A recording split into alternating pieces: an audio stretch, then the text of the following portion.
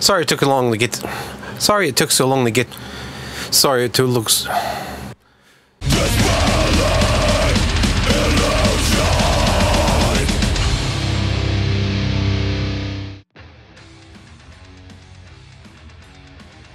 Sorry it took so long to get this installment out. I've been doing a lot of other videos lately. But it's time for part 3 in the RAMPS 3D control board series.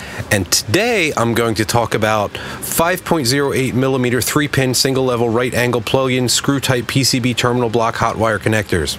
Or as they are more colloquially known, those stupid green plug things. So the first thing we're going to talk about is specifications. Now the official spec for these, as it were, is around 15 amps. And if you watch the previous installment where I dealt with MOSFETs, you know that that's typically a pretty good range. Obviously the higher the better, but your bed's unlikely to pull more current than that. If you're unsure, go check out that video and do the math just to be on the safe side. Now the problem isn't these green connectors themselves. The problem is that a lot of these green connectors use underrated parts because they're cheaper. Or they'll use parts with no specification at all and you really don't know what you're going to get. For example, this one that I marked 10A on, I can see clearly on the side it says that it's marked at 10 amps and 300 volts. This one, on the other hand, is completely unmarked and I have absolutely no idea what kind of current it can handle. And then I have this other one that you probably can't make out, but it does have the manufacturer written on there, and it has an actual part number that you can go and look up a data sheet and see what it is that it's going to be able to handle. So that's the first thing I want to cover, the actual ratings of the part. Now these are fairly cheap. If you happen to buy a RAMPS board that has an unmarked connector or one that's rated a bit too low for your heated bed, you can just go to Mouser, DigiKey, Arrow, RS, whatever, and find one that has a sufficient current rating. Now, what exactly is going on with these that makes them fail? The biggest problem we have is that they just heat up and they melt down, or they catch fire. Obviously, that's not desirable. And that really falls into 3 categories. The manufacturer could be lying about its specs, it could be unspec'd, or it could be user error. So let's touch on those briefly. Different metals have different resistivity.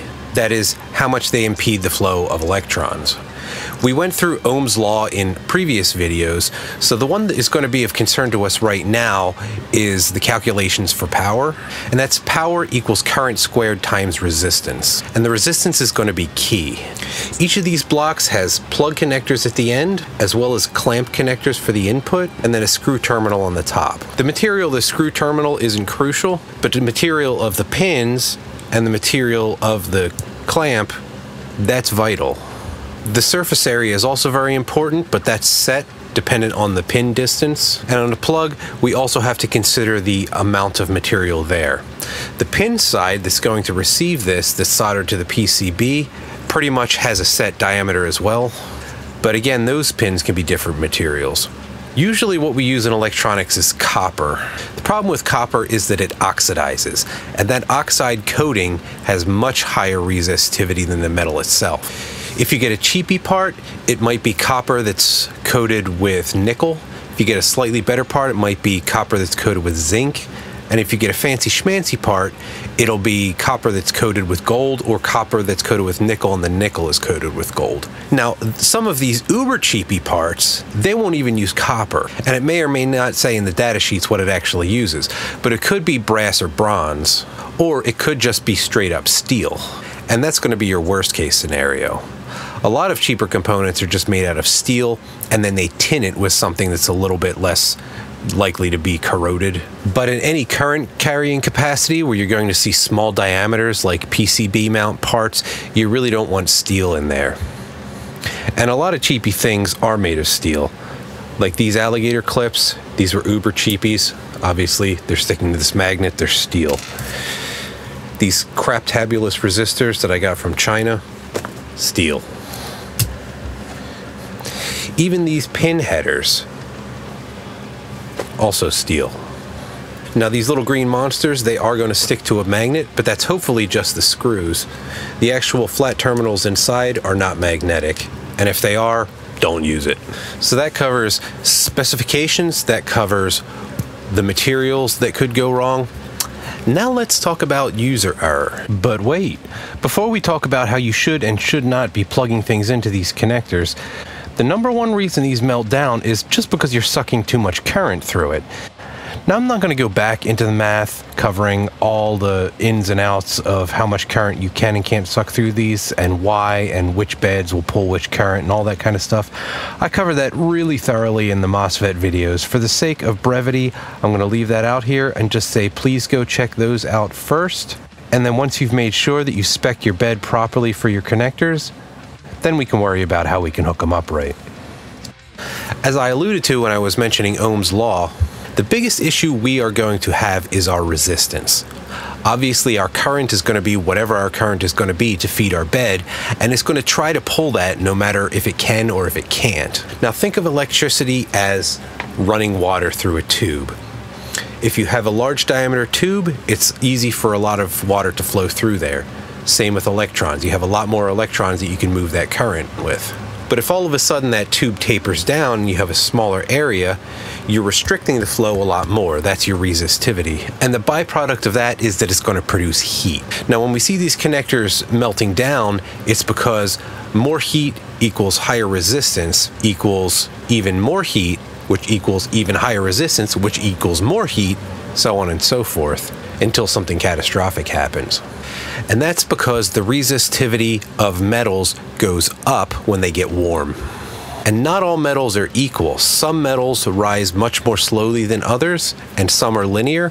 Others have more of a parabolic curve. For example, copper is good, gold is good, but zinc or steel, not good. Unfortunately, those materials are more expensive, so therefore the plugs are a little bit more expensive. So when you buy the $3 to $5 RAMPS boards off of AliExpress, you're not going to get the nice stuff usually. We have another problem that there are several different types of rating systems. You can have UL, or the Underwriters Laboratory, or you can have IEC, which is the International Electrotechnical Commission, I think, or something like that. IEC specifies the minimum safety standards, whereas UL ratings, they take into account specific usage. So a lot of times, if you look up the data sheets for one of these connectors, you will see an IEC rating and a UL rating, and usually the UL rating is going to be much lower. So you could have one of these terminals that's actually within the confines of the way that we're going to be using them, should honestly be rated at 10 amps, and it could be IEC rated at 15 amps, and as a result they might sell it as a 15 amp connector. So that's just another thing to be careful of. The big power cables that we run into these are typically not solid wire, it's typically stranded wire, and some people will make the mistake of doing what's called tinning or full tinning, where you take the end of a wire and you tin it with a soldering iron by just melting it until it's absorbed into all the strands. That makes it solid, and then they plug that in, which is a bad idea for these connectors, and that can lead to some of the meltdown. The reason for that is you have cold and you have hot problems. There's a thing called cold creep, where since you have the two different types of metals and you're compressing it, since the other is tin and lead, which is very soft, that's eventually going to flatten out and move out. Then you have thermal expansion and contraction, especially when you're talking about a solid that's now essentially bimetallic. Those are going to be moving at different rates, and you're going to have problems down the road. So there's the first thing that you can do or not do to help the problem. Don't fully tin your wires before you put them in. It is okay if you just want to put tin on the very end to keep them from fraying, but don't really blob it on, just use enough to keep them from coming out. And then definitely twist the wires. You want to take those stranded wires and simulate a solid wire as best you can. But even better is to use these guys, which is just a wire ferrule. This happens to be an insulated wire ferrule. They come in uninsulated as well. These usually go with the European pin type connectors that we're using on these boards. We don't see a lot of these in American equipment because we use different terminal types here, but 3D printers use all the Euro stuff, so just get used to the idea. I worked for several years at a company that designed and built industrial control enclosures, and some of those jobs I worked for European companies doing their subcontracted manufacturing in America for whatever factories they had going on here. Now their standards, I think the most annoying one was a Swedish company that used German standards, and the wire, it had a particular kind of wire, they had a particular kind of wire label that got wrapped around it. They specified certain pins. Every single wire had to be pinned, that had to go into the terminal block, it had a particular curvature, and the label had to be rotated to see it in a certain way.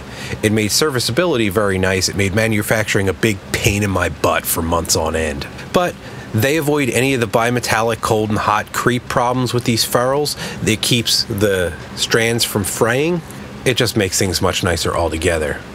And in addition to those physical problems that I told you about, the fraying and the creep and that type of thing, thermal expansion, there's also an electronic problem that we have, or an electrical problem that we have, and that's called contact resistance. Now, any metal that touches another metal, unless that's soldered on there, you have resistance between those two. You want that to obviously be as low as possible, especially if we're trying to transmit a lot of current through something, because, as we said with Ohm's law, the higher resistance, the higher power we're going to be dissipating into heat, the hotter our joint's going to be, we start that chain reaction, everything melts. But if we're talking about wire that doesn't use a ferrule, you have a couple basic problems. First, you have your stranded wire, you're flattening that out, and not all of these wires on the edges are going to be in contact, so you're not taking advantage of the entire diameter of your wire. And if you remember our analogy of the tube, you're basically making it a slightly smaller tube. Second problem is oxidation. But we do know copper does oxidize pretty readily, and since we can't tin it because of the creep, you're going to get oxidation in there. And that's been measured over a 2 to 3 year period of increasing between 3 and 5 times. If you've had this printer around for a while, you might run into a case where if you're using bare stranded copper wire that's just clamped in there, you've frayed and frayed and frayed over the years, plus oxidation is coming in, you have much higher resistivity you did before, and eventually it's going to melt your terminal blocks. And it goes without saying, use wire that's rated for the current you're going to be passing through it.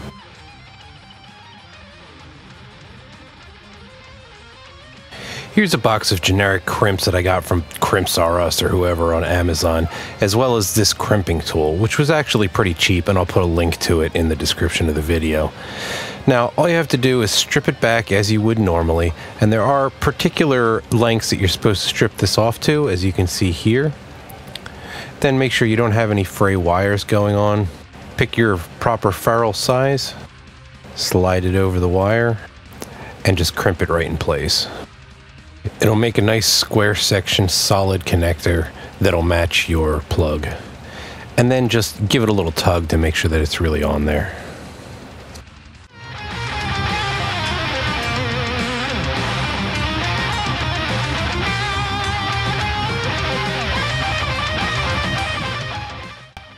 So that's part 3 of the RAMPS series. Thanks for watching. I'll get to part 4 whenever I can. I don't remember what part 4 it is. I think it's poly fuses and regular fuses, so that'll be a hoop holler in good time. But same deal as always. Click like, ring the bell for notifications, tell your friend about the page, blah, blah, blah, blah, all that stuff. Support links are down in the description. I would dearly appreciate you checking those out, and I'll see you in the next video. Until then, get out there and make something awesome.